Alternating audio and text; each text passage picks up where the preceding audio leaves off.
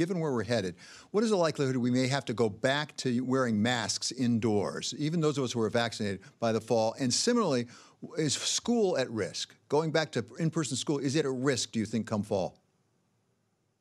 You know, the answer is everything is on the table. I mean, I don't want to be saying this is a risk or not. Then it becomes a soundbite that's taken out of context.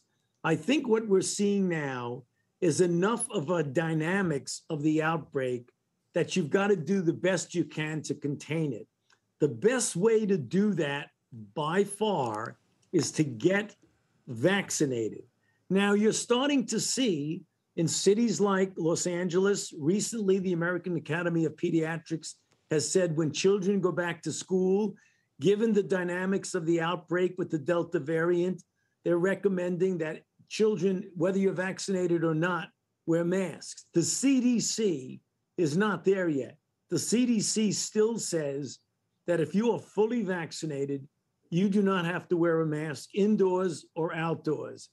But with that as a background, there are local enterprises that are saying, you know, given the uncertainty of the number of people that are vaccinated in the community, given the fact that there's an uptick in infections that we are clearly seeing with this Delta variant, many are recommending that even though you are fully vaccinated, when you are indoors in a community with a high level of infection, in an area that does not have a high percentage of vaccines, you may want to consider wearing a mask even if you're vaccinated.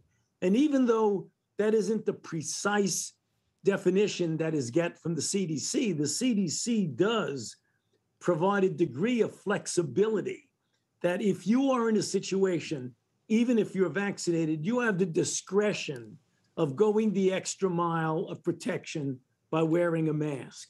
And I think you're going to see the same sort of recommendations as we get into the school year. The American Academy of Pediatrics has already gone there. What we want to see is what happens as we get into August, the end of August, the beginning of September, when the school year starts, to see where we are in the outbreak.